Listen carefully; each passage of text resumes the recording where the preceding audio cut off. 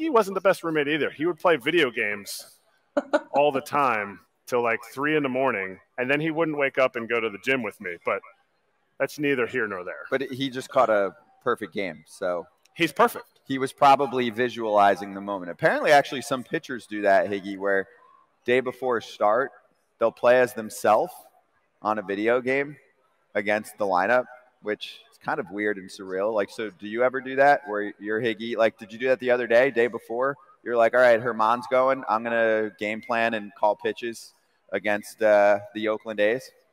Yeah, that's no chance for me. I can't stand baseball video games, so I haven't played one in like a couple decades. So what's the game that you're into right now? He can't stand baseball video games.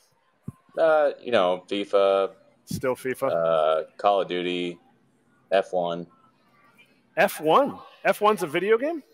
Yeah, I have like a little simulator rig at home in the off season, so like I'll actually like drive.